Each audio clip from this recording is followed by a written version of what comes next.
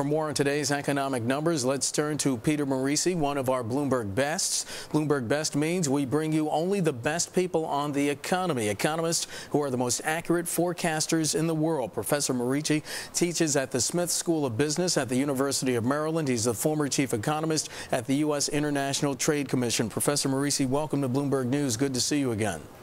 Nice to be with you. Professor, what about the numbers that we have coming out today? Our economics editor, Michael McKee, was telling us about it. We have consumer confidence and home prices better than estimated reports today. Do those numbers signify anything to you? Well, the consumer confidence number, I believe, reflects the strengthening of the housing market that we've seen, at least in seasonably adjusted data. There seems to be just a little bit more stability there, not so much strengthening. The jobs market, we're getting fewer layoffs, and we're likely going to have some private sector jobs gains for the month of March tallied. So as a consequence, people are feeling a bit better about that. But like your chief economist, I don't think it's all rosy. This is reflective of a sort of a moderate recovery, much more moderate than we would expect at this stage of the business cycle, given the kind of plunge we have been through.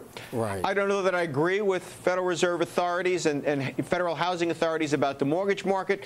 You know, if new money moves into the mortgage market to replace that which is being withdrawn from the Fed, it has to come from someplace else. It hasn't been sitting, you know, in a mattress. As a consequence, other rates rise, and the latter will go up together. Right. My feeling is if you don't have that kind of support, you're looking at a modest increase in mortgage rates that's going to affect the housing market because it will affect the ultimate monthly payments of the buyer. Professor, are housing prices ever going to be able to recover that 40% loss in value that started in July of '06? No, they're not. Not anytime soon. Now, you shouldn't say never. Of course not. But housing prices reflected overvaluations of land around major cities. You know, look at New York City. Look at Stuyvesant Town, how overpriced that was and how the new buyers are coming in and getting a bargain. Urban land was greatly overpriced during the credit bubble, and now we need an adjustment. In fact, the president's programs to mitigate foreclosures probably drags out that process. Right. Keeps housing prices from plunging further now, but ultimately delays the resolution of housing values and land values around large cities. So normal housing market, and I put that word normal in quotes, how many years away is that?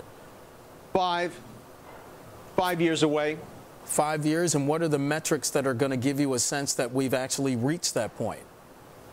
Well, I think if we start to see housing values, say, about 20% above their present levels, 25% above their present levels, the economy on a steady growth path, and then gradual appreciation again, I think we can feel comfortable.